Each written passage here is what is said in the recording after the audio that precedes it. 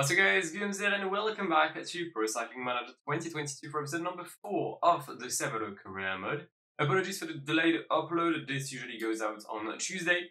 However, there's been a bit of an issue with this episode, I'll explain very shortly. We're currently on the 20th of March, so you're probably wondering what happened to me on San Remo, and I'm going to tell you. I've already done San Remo, E3, Wevelgem, Path of London, Ronde, and Paris. And then there was a power cut. I've lost everything, and the recording file is corrupted. So I'm gonna have to re-record everything except San Remo. I can't do that because the previous weekly save was on the 13th, and I would have had to redo Paris, and I couldn't be asked. So what happened on San Remo? Well, to the shock of no one, I choked. And yeah, let's go to E3 Arlebek, I guess. And here goes our first race of the day then, the E3 Arlebek, plus 5 on BISSEGGER'S. Alright, I'm gonna be extremely honest, this is the best race day condition I've had, like, today. Because I didn't get a single positive day with BISSEGGER'S until Paris. And I can also tell you, I'm gonna be very upfront with you, it was probably one of my worst episodes of all time. I did not achieve a single top 5 on any classic. I mean, Ronde, you would have expected it. But the rest, purely abysmal. Purely abysmal. And I think Arnaud Maret won Wevelgem ahead of, was it Tom Dupont? Or Timothy Dupont? I mean, it's just, the episode made no sense. And the Paris winner, again, I played it, not simulated, was Vegard Langen. Make of that what you want. We are in Oude-Quarmont. It's the biggest difficulty. This is where I've been absolutely destroyed by Wout van Aert, and it seems like it's gonna happen again. And what am I meant to do against Wout? Like, it's a genuine question. If anyone has found like something against Wout van Aert, just let me know, because I'd like to know. Please, the group is not far. I think BISSEGGER'S could probably reach that group here. Come on, bridge them. I can't lose to a group with a guy called Zylard. I don't even know who the fuck he is. Come on, lads, work with me. Mr. Pollitt and Mr. BISSEGGER'S. No, I'm BISSEGGER'S. Mr. Pollitt and Mr. Wright. Thank you. I think that was what happened the first time. I mean, first of all, I'd been dropped way before. But also, like, they kept attacking for like 30 kilometers and no one could come back. Alright, comeback number 1 is done. Who's this? Wonderful? Yeah, that makes sense. I'll try and drop in all of the animals. I don't want to get surprised this time. 10k to go, everyone keeps on attacking. My yellow situation is very similar to Eric. It's dire. Okay, maybe I won't because someone like is done. Yeah, Benton finished. It's going to be a top 10 finish at least for BISSEGGER'S. I guess the question now is which position. Probably should have taken a better wheel than Moscon. Probably should have moved up a bit. But that's on me. Alright, let's try to actually move up. There's probably a few corners somewhere. Yeah, I knew there were corners, just didn't know where. Benny Guerra is going to take it for Arlebek. Unless Mathieu, I'm so sorry Benny for jinxing you. Mathieu takes it ahead of Mathieu Mohoric, Jasper Stuyven, Wout van Aert, Kasper Asgreen probably, and myself in P6. We'll take that. We'll take a +3 for BISSEGGER'S. I believe I finished 7th or 6th when I first played it. I am the current title holder, but I don't think I'm going to be able to do what I did last year. We've got 76 sprint. We'll see what we can work with. We've just cleared the Camelberg, and that means that we've got 26k to go. It's a group of 33 up front. There's a lot of riders trying to maybe make a move here, and also trying to drop the peloton. Tom De Vrient has attacked with Luc Rowe and Ben Turner. Still 30 riders in this group. There's like 15 riders that came back, but some of them got dropped. So don't really count them in. Hugo is going to hammer it down now. There goes Mauro Schmidt using my wheel. Oh, Van Aert is in my wheel. Oh yeah, we've lost. Last time it wasn't Van Aert. Last time it was like someone. Oh, Van Aert died. BISSEGGER'S. Back to back for STEFAN BISSEGGER'S. How the fuck has that happened? Okay, sure. Yeah, well, we'll take it. Woo! It's a win! Another good day for BISSEGGER'S. It's really surprising. I guess there was just like a massive run of bad form. Because he is in a fitness peak as well. It's a fitness peak with 93% fitness. Due to me not having him race enough at the start of the season. But yeah, he just kept like dropping -2s, -3s, -4. I had like a -500 for Vlaanderen. I'm pretty sure like with I think after the second de Quarmont, so like 60k left, I had no one within 2 minutes of the first group. So that was not fun. And true PCM fashion, there's been attacks for 15 kilometers with Van Aert, Van Marke, Haller, and Benny Guillaume. And they're gonna fight for the win of Dwars door Vlaanderen. We're gonna fight for P5 with Fabien Linard and Stefan BISSEGGER'S.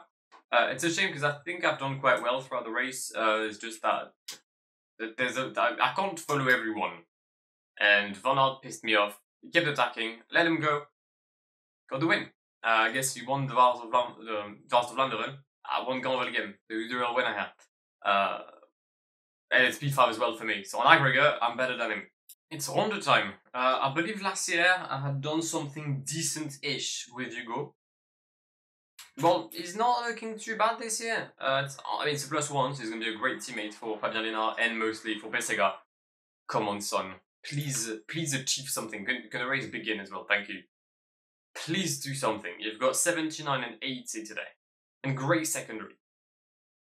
This is BISSEGGER'S day. Already doing a lot better than in my previous attempt. Because we're going to start with the Quarmont, and I'm still within the first group. So is 100 riders. I really wanted Hugo to give me water, also because he's the only available teammate that I have, because everyone is like light years behind. But we're gonna move. Speaking of moving, Van Aert has attacked and he's already bridged with the first group. Madouas, Van der Poel, Alaf, and Cosnefroy cannot follow. Good, great basis. I think I'm in the best group for me right now, so I need to maintain my position in this group. Koppenberg, I usually get dropped. I'm pacing 90 and I'm even losing positions right now, but I think I'm probably going to make it, I think. Yeah, I'm going to make it. Alright, good. 44k to go, and we're in the main chasing group. BISSEGGER'S is going to arrive from behind and join the peloton for the final Eau de Quarmont. Everyone is in the first group. I mean, sorry, the first group leads. There's no breakaway, none of that sort, none of that nonsense. And already Bentana going for a move. Benny Guillaume follows. So does Van der Poel, Mathieu. I'll try and follow Stefan. I'll try and follow Yanni Moscon. We're in the wheel of Mr. Moscon. Guillermo has stopped, Stuyven has stopped as well. But Mathieu has carried on. And I don't want to, like, do Wout van Aert's work. So you're going to have to take any kind of relay, Mr. World Champion. Paterberg, Wout van Aert's pacing, but he's not really doing a lot. It's not the dominant Wout van Aert we've seen and we've known. It's a different version of him. It's like he's got a -2 or something, I don't know. But we are in the group E4 with most of the favourites. Up front, we've got Bentana, 9 seconds on Mathieu van der Poel, who's going to bridge the Britishman. Then we've got Jasper Stuyven, and then 40 seconds behind is our group. Stefan BISSEGGER'S is going to attack a bit to try and bridge, at least with Mathieu van der Poel. See if we can come back on the Dutch rider. Yes, we can. Sadly, I'm going to bring the entire peloton with me, I think. Yeah. Oh, and Wout is going to counter me. Wow, that wasn't very smart from me, now was it? That wasn't very smart. We just lost the podium. I guess I'm going to stop. Leave Wout van Aert for P2. Bentana wins the Ronde van Vlaanderen. And the final position on the podium is going to be for Stefan BISSEGGER'S. Can I hold on? No, I cannot. It's going to be Casper Asgreen who gets P3. P4 for Magnus Sheffield. P5 for BISSEGGER'S. I was strong. Probably strong enough for a podium. But I tried to be bigger than I was. It's our final chance to do something in the cobbles. And it's a +5 for Stefan BISSEGGER'S. Again, something has happened to him. Something, I don't know what it is. But I wish it could have happened to the rest of my riders. Because the supporting cast today is far from ideal. I guess the 0 on Linard is not too bad. But with the stats on BISSEGGER'S today, I think the podium is something I can think of. We've started the first few cobble sectors, and I'm pretty sure I saw something quite remarkable. Where are they? That's what yeah. Peter Sagan is an A6. I think you've lost that, mate. And there's been an attack in the sector of Warner-Brillon. That's very rare. That's usually like not favourites that would attack now, but okay, it seems that some riders have decided to go, and by some riders I meant Wout van Aert. That's the third attack, that's the fourth now attack of Wout van Aert, who follows Florian Vermeersch And Dimitri Claes, unsure why Dimitri Claes is there, but well done to you, sir. More attacks. I didn't follow them. I maybe should have. Maybe I should have. I'm gonna hope that Bahrain and Trek can bring me back. And it appears that Bahrain will bring me back. You lot are unsung heroes, you know. I don't know who you're writing for, probably Matim Horowitz. But I appreciate your work. Second sector, you don't want to let people go. That is Mont-Saint-Pével. And we do have some attacks at the front. I'm gonna hope that they're stopping because they caught the breakaway. There we go, yeah. They're gonna stop. Lovely, Jobly. I've been blocked by Giacomo Nizzolo. No, that's Sonny Corporelli actually. How did I expect Nizzolo to be there? I don't know. But 45k to go, and we're looking very good. Bissegger is going to bring us back on Van Aert Kungsteuven. Up the road, Casper Asgreen, Bini Girmay. Huge move by Bentana, the winner of Ronde van Vlaanderen. He's carrying on. He's carrying on, Bentana. Actually, no, he's not. No, he isn't. Stefan Bissegger takes the lead. In the end of Confort-en-Pével, we've got the Carrefour de l'Arc coming up. 8 riders left in the chasing group. Still Garmay and Asgreen up front are going to start the Carrefour. There we go. And we're going to go for a move. We're going to go for a move. Attack by Stefan Bissegger. Attack by Stefan Bissegger. Let's see what we can. Let's see who we can drop. Or we can drop everyone. We can drop everyone. That's who we can drop. Bissegger on his own. With 15k left. It's now a time trial for Stefan Bissegger. And he knows how to win them. That could be my best Paris-Roubaix win, you know. That could be my best Paris-Roubaix win. And they're entering the Velodrome only now. 1 minute 49 behind Stefan Bissegger. I mean, I've got no energy. Stefan is completely dead. But that should not prevent him from losing. Stefan Bissegger is going to win the biggest race in his career. He lost the World Champions and the European Championship last year by finishing second. Today, no second places. Stefan Bissegger wins the Hell of the North. And it is the first monument for Cervélo. Right, I don't know what he's on. It's another +5 for Bissegger. However, it's a finish I hate on this Amstel Gold Race. It's the one with the cowbag, literally at the end. Yeah, I'm so gonna lose this. It has been a very, very interesting Amstel Gold Race. I can't remember the last time I've played one where I'm not in the peloton chasing them, but like they're now chasing me. And I've got 2 riders in shape up front with Mauro and Bissegger. Still a group of 10. Should I get water? Should I get water? Fuck it, let's get water. Just in case I'll follow Mr. Bardet. Don't drop, Jonathan. Tobias, come on. You're better than this. You know that. Stefan is well placed, that's for sure. Please tell me someone's gonna attack immediately like Van Aert. No? I'll follow out just in case. I'll use the gel.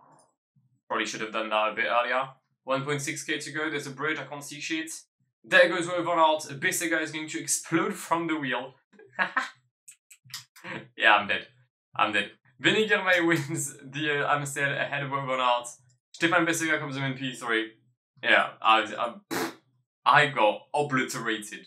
It's done. Bissegger has a -3. So the +5 streak is over for him. +3 for Mauro Schmidt. I guess is my leader today. 10k to go. I'm going to attack Mauro Schmidt. See what happens. And I'll follow with McNulty as well. Just in case. Give myself a bit of a buffer. Mauro's going to get caught up very quickly. What's happened to Brandon? Okay, Brandon is still well placed. Come on, Mauro. Hold on, brother. Not going to attack with McNulty. I'll follow Vlasov, I guess. Come on, Schmidt. Come on. Gap is 8 seconds, but I know for a fact that in the next Mur de Huy, I'm dying. So I gotta make the most out of what I have now. 10 seconds at the bottom of the Mur de Huy for Mauro Schmidt. He's gonna get caught up by Wout van Aert and all the others. Disappointing. I tried. It didn't work out, but I tried. But McNulty, Brian McNulty, hasn't given up yet. Let's follow Mathieu van der Poel, shall we? Nope, let's not, because he's already attacked. What is he on about? What do you mean he's attacked? There's 1 kilometer 2 left! Shock, I'm gonna lose. It's probably not even gonna be a top 10 for Brandon McNulty today. I need to wait until like the flat portion to launch my efforts. But it's way too late.